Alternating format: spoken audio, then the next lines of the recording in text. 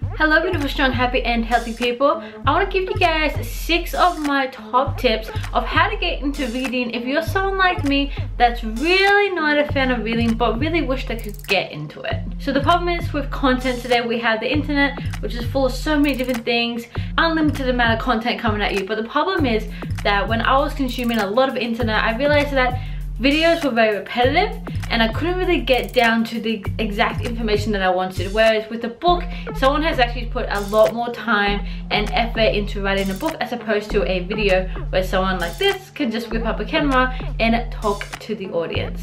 So I really wanted to start consuming as many books as possible so I could start absorbing the right information and using my time wisely. But the problem is I wasn't really brought up to read or encouraged to read, and I was a kid at school that dreaded the moment if the teacher asked me to have to read the book in front of the class because I couldn't read and I could not spell.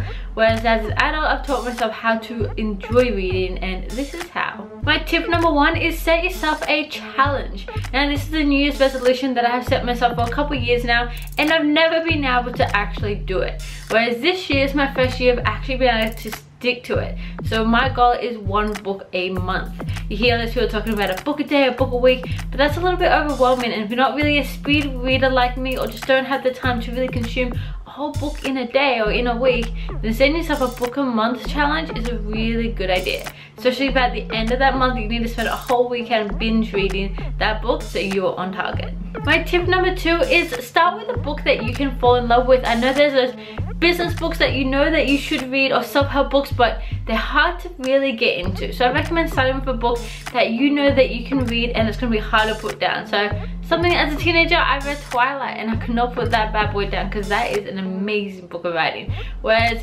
lately in my books I've been switching up a little bit, and I read Ready Player One, which is a new movie out right now, and I really want to read the book. So find a book that you know that you can fall in love with reading, so it does not feel like hard work in order to achieve it.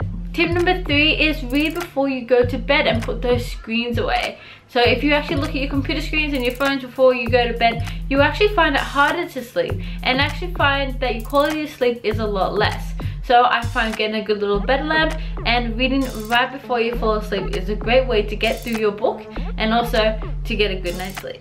Tip number 4 is be that person that carries a book around everywhere, because you never know that moment where you're going to whip out your book and you're going to get a good 10 to 15 minutes of reading time in of the day. A lot of people, when they're bored and they're waiting for the subway or they're waiting for a friend or they're just trying to fill in time, they pull out their phone and scroll through the exact same Facebook feed 100 times in a row because nothing new has really happened.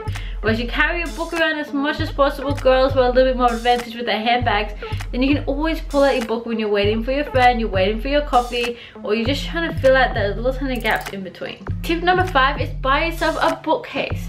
This is kind of like having your own little metal cabinet, because when you are not much of a reader and you do finish reading a book, it feels like an achievement and it feels like you have received a brand new medal or trophy. I recommend buying a bookcase that you can see every single day. So put it in your lounge room, put it in your bedroom, and over time get excited about filling it up full of books that you have read and consumed. And tip number 6 is one of my personal favorites, and that is take yourself out on a cute little book reading coffee day. I love doing this on the weekends or in the middle of the week, and I'll go to a cafe, order my favorite coffee, and sit there with my book for about 30 minutes to an hour and get a good chunk of reading in whilst I have my own little space and quiet time. You can find a little cafe that you can just fall in love with no distractions, that the coffee is awesome, and it's a good little excuse to have amazing coffee and take a little bit of time out for yourself. Thanks guys for watching. They're my little tips on how to get into reading. Now I take every possible opportunity to read because it is hard throughout the day to really sit down and focus on a book,